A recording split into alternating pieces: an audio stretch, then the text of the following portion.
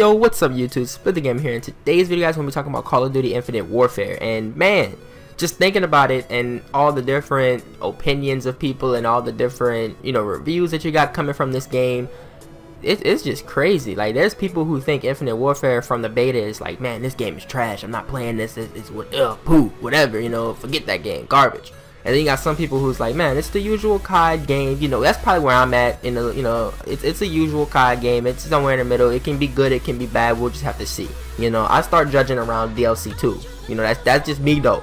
But then you got some of the other people out there, that's like, this is a great game. This is probably one of the greatest Call of Duty games out there that is ever made in the time of Call of Duty. I don't even know. See, I can't even lie to myself that, but I mean, there's those people out there. But yeah, to end my rant, we're going to be talking about the latest news on Call of Duty Infinite Warfare, and when it comes down to, certain stuff, certain aspects of the game, whether it's game modes, whether it's guns, whether it's, maps in general, because I know a lot of people was kind of like, ticked with the maps that they had, those close quarter damn maps. And I was kind of mad too, I was kind of mad. But yeah, I released and stumbled across some news that I probably want to put out to you guys, so let's jump into it. Man, there was a post on Reddit called "What We Learned from Call of Duty Infinite Warfare's Beta," okay? And Infinity Ward, they talked about the changes to weapons modes and different other stuff too, like I just said. And, it goes on to talking about shotguns and, how they changed it, and the increased damage on shotguns, and how the sniper rifles are different, this and this. But we gonna skip those. We gonna skip those. So outside of weapon changes and stuff, in-game stuff like health regeneration has been reduced, matchmaking tweaks. God, I don't know if you, obviously if you guys are watching this video, you probably played the beta, but if you had a hard time finding a freaking match, like it took me so long to find a match. Supposedly they fixed it because the potential player evaluation was too strict. So that led to longer wait times for matches. So the developer already addressed that in the beta, they claim, so leading to shorter matchmaking times from then and on out. But I don't know, it was the same thing pretty much for me, whether it was the closed beta or the open beta. It was still, I couldn't find a match that good. So supposedly on the release in 5 or 4 days, it should be better, okay? Additionally, the developer has fixed a geolocation problem that has caused some players to be categorized as being in a region where they weren't. Oh my god, I didn't even, like, that must suck. That must suck so bad. But yeah, so supposedly that problem is fixed. Another thing that got fixed in the beta was a problem where queuing into a join in progress match was taking too long. I never even got a queue, so that's something new. And you can see all the data changes below. There's links and stuff I'm going to put down in the description box below, where you can, you can go to this Reddit post, you can go to the article that I'm using to view and read it all out. I mean, there's tons of different changes that they made towards like weapons, shotguns. Like, I'm gonna just read off a little bit. I don't want to read too much because it's like a long article, bro. If I read all this, we're gonna be sitting here for minutes on hours on hours. So just right off the back, going into shotguns. Shotguns, they have increased the consistency of shotgun damage. Shotgun damage at longer range has been increased, slightly increased that one-shot kill range. Both the Reaver and the Banshee have received a slight bonus to their one-trigger pull kill range. Bullet spread at the hip for snipers no longer gets smaller as the player's ADS, aim down sights. Once the scope reaches the player's eye, the bullet spread goes instantly to 0. So all my people out there who think you're going into Infinite Warfare on the first day, quick scope in the new year, it's going to be much harder.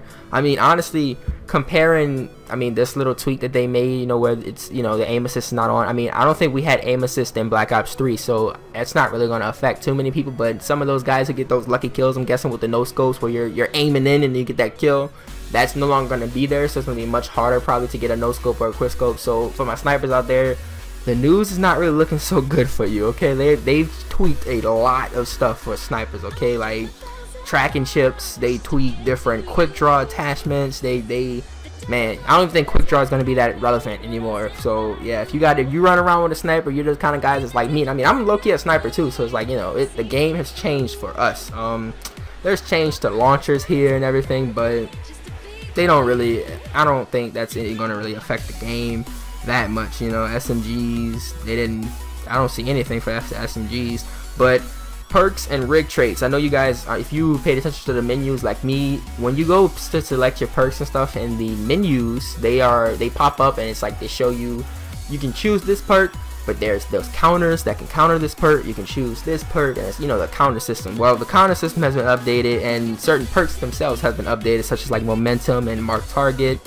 Like I said before, the health regen and spawning is different. The health regen time is reduced, so I'm not saying you're gonna be necessarily playing on, you know, hardcore all the time. You're just going, you know, you might just get shot and then probably gotta camp it out for a little while to regen your health, because you can't just rambo at this go around. It seems like continuing into, like, it says economy and stuff, to increase salvage gain and mission team, so you know your salvage goes up. Because I ain't gonna lie, it took me so long to get a, I don't want to say crypto key, but like a rare supply drop from the whatever, the black market people there. I didn't pay attention too much to that crap. I just wanted to play the game.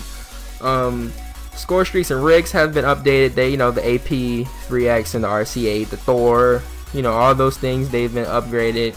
The game modes have been put in and tweaked.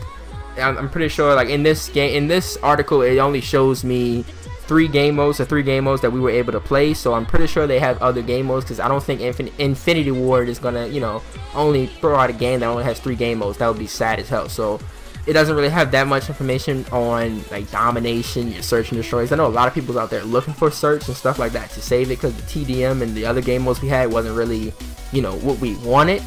But yeah, this article is here. It's, you know, there's a lot it has to offer for you. I'll link it down below so you guys can view it yourself instead of me just reading stuff off of it for you. But yeah, to talk about Infinite Warfare and to talk about, you know, my opinions, as in, you know, leading away from the news side of things, so far, just to, you know, reassess, snipers, they're gonna be, you know, they're gonna be different. I mean, I'm not really worrying about that too much, because, you know, for Infinite Warfare, I'm leaning into the competitive side of things, so I'm actually going to be happy it's harder to snipe, because I don't need people like how it was in Black Ops 3 with the dang thermal scopes and stuff. I don't need that. So my point of view so far, I'll just have to see if these new changes are even worth it. But as, you know, as the information that is here that I presented for you today, you can, I guess, you know, make your own opinions on everything. And if you do have an opinion on anything in general, don't be afraid to drop that down in the comment box below. Let me know. You know, I don't want to sit here and plug my channel like most people do, you know, like, comment, subscribe. I mean, if you like the video, of course, show it. If you didn't like the video, show it. If you want to see more, show it. You know, that's all I'm going to say. So yeah, I want to keep this video not too long and not too short, but I think we did a good job here talking about the latest news and stuff. I'll have everything in the link in the description box below. So without no further ado, if you guys enjoyed the video, don't forget to comment, rate, and subscribe, guys. Share this video with your family, friends, not strangers, because, you know, they're all types of dangers. Have a great day, guys, and hopefully we can get that double upload out today. We're probably going to be talking about some Titanfall or something else. I don't know. Yeah, so peace.